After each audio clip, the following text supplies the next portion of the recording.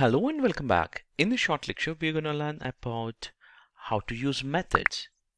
To begin with, if you're trying to find out to use a method, we need to find out what kind of methods are available for that specific property or for that specific object in another way. So to do that, we need to, for example, if I have a command that calls get service, in that situation, I can just pipe it to get member GM.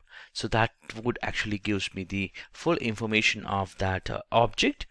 In this case, I can also see the properties as well as the methods, which are the member type. So in this, we can use the methods. These are the possible methods which are available. Like you can do the service specific object. Since this is a service specific object, I can do the stop or close or refresh, start. All these actions I can perform it by using the methods. I wanted to explain here one of the practical problem or practical guessing another way. For example, here I have the get-services, and I wanted to start. For getting started this specific service, I can actually use multiple options. Like I can pipe it directly, like here whatever the command is coming up just from here.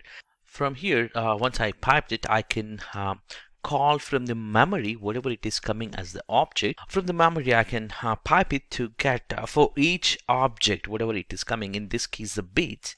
I can apply conditions to start that specific service, or I can simply use another command. Maybe for example here I can use as a specific service like service specific command like start-service as a bit, so that would actually start the service automatically. So if you can check out, this specific service is now started.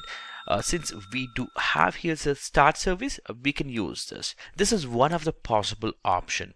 What if you don't want to use this, but you wanted to find out with the help of for each, because in the upcoming scripting lectures, you might be using for each as very frequently.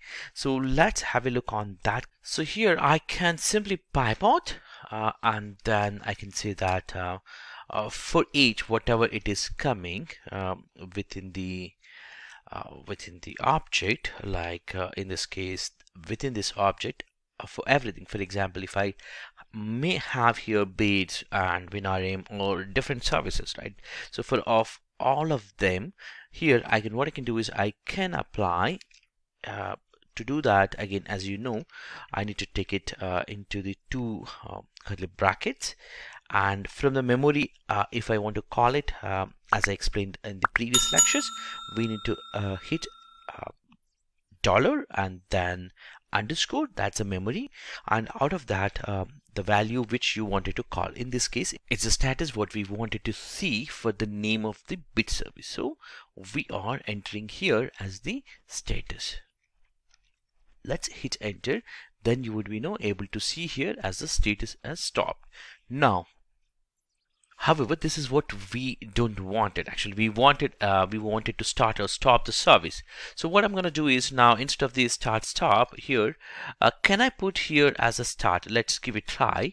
If I give here as a start, it might fail, or it will fail in fact, because this is not the right way of doing.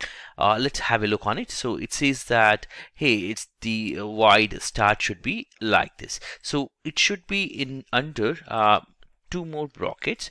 So I'm just entering here as the same command with the normal brackets. So with this, now the service is started. If I get the status of this specific service, it's running now.